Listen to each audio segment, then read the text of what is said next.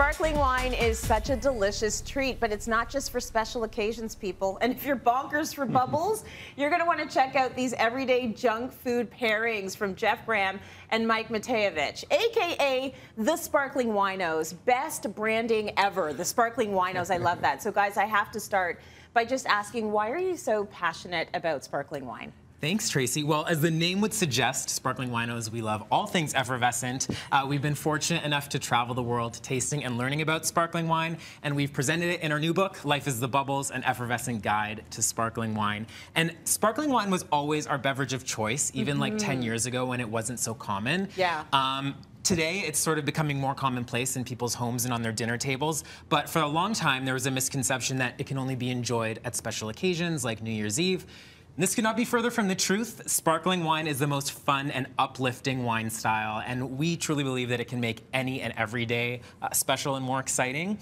It's also one of the most diverse wine styles, so just like red or white wine, there's so many different styles of sparkling wine, and we explore all of them in our book, take you around the world on a journey to all the different countries that make sparkling wine, and of course, share some fun tidbits along the way, like some of our favorite cocktail recipes and food pairings. I think it's fantastic that you're actually, like, I'm seeing more and more wine, sparkling wine, all the different varietals sort of coming down to how people are eating day to day. Yeah. And, you know, taking a bit of the mystery away, because there should be an accessibility. Now, when you throw in pizza and fried chicken, hello, like, you've got all of the elements of a good time, right? All the food groups. All the food groups. So let's do our first pairing. What are we starting with? So this is my personal favorite. And I mean, champagne and oysters are great, but have you had champagne and fried chicken? I sure haven't. I'm about to. Well, okay, so one thing I want to get out of the way first is that all champagne is sparkling wine, but not all sparkling wine is champagne. Right. Champagne comes only from a small region in northern France, like Prosecco comes from a small region in northern Italy.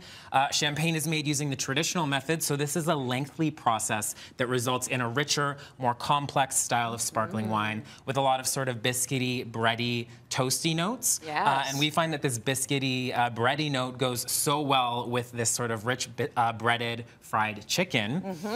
Also, the important thing to note here, and this goes for all the pairings, is the acidity in the wine. So the acidity is sort of that mouth-puckering feeling when you first take a sip. It sort of salivates your palate and makes you, sort of lures you in for another sip. Yes, you bad girl.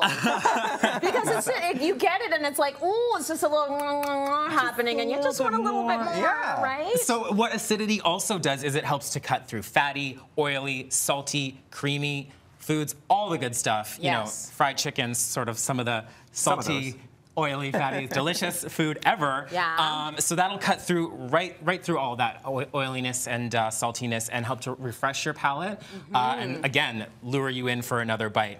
And the bubbles have a similar effect. So the bubbles lift food particles off your palate, again cleansing your palate, refreshing your palate, and getting you ready for some more salty deliciousness. Think of it like a burger and a pop. You know, like a lot of people want the pop to cut through the grease, and that's what happens with this gorgeous, bubbly, and this chicken. It's so good together. Or like a hot shower, a cold shower on a hot day. It's just like so refreshing. It's just what you need. Okay, beautiful pairing. Let's get to our next pairing. What have we got here? So with pizza, most people think red wine. Yeah. But we have another proposition, which is Prosecco Rosé. I can get behind that. I love it. Yeah. So Prosecco comes to us from Northeast Italy. It's made in the Charmat method, so it's a bit more, it's lighter, it's more youthful, it's a bit more fruit forward than a classic champagne. Got it. And in this case, it's Prosecco Rosé, so there's a bit of a punch of fruit flavor. Yeah. Red fruit flavor, so that'll really pair nicely with the red sauce on this particular pizza, with the red meats. And for all the factors that Jeff mentioned, the acidity and the bubbles will help cleanse your palate of all those fatty and delicious elements brought together on your pizza, from the cheese and all the rich dough.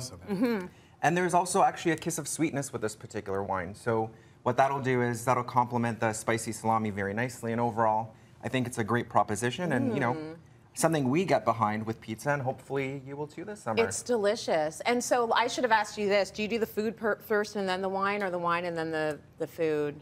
You want to take this? I just followed you when you did it, because I think I did it wrong the first time. No, but then I did the pizza and then the wine. I like to have a sip of the wine first, just to sort of like not think about it too critically. Get it ready. Yeah, and just think, do I like this or not? Okay. And then I have a bite of the food, and then the wine to sort of follow it up. Hey, listen, it's all going to the same place. And the two things, it tastes very good together. There very are no nice rules. pairing. You enjoy it however you please. There's no wrong way. Okay, finally, what do we have here? Okay, so we couldn't leave without ending it off with something sweet. Thank you.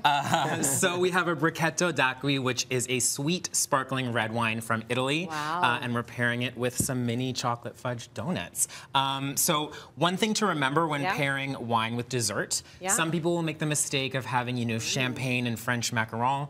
But you always want to make sure that the wine is sweeter than the food. Interesting. Yeah, if your food is sweeter than the wine's going to taste bitter, and that's going to foil your pairing. Right. So we like this one in particular because it has a real punch of red fruit flavor, sort of a jammy quality to it, lots of like rich berry flavor.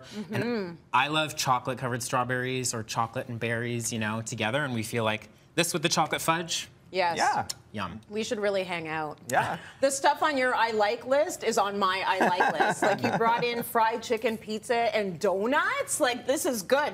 So very interesting. This is sweeter than I would expect it to be, but not in a cloying way. Exactly. And that's the acidity, right? So the acidity helps to balance the sweetness and give it that refreshing feeling. Yes. Yeah. Very nice. So is there anything you would want to tell folks when it comes to sparkling wine, or do you just tell them jump in and try? Jump in, you know, and explore the sparkling spectrum. There are so many different styles. As you can see here, it's not just champagne, it's not just Prosecco. There's red sparkling wine. There's so much to explore. And so, you know, get out there, see what you can find in your local shop, and enjoy. This is new for me, the red sparkling wine. It's very, very good. It's delicious. So thank you, Jeff and Mike. So good. Remember to check out their book, Life is the Bubbles. It is an effervescent guide to sparkling wine. Thank you so much.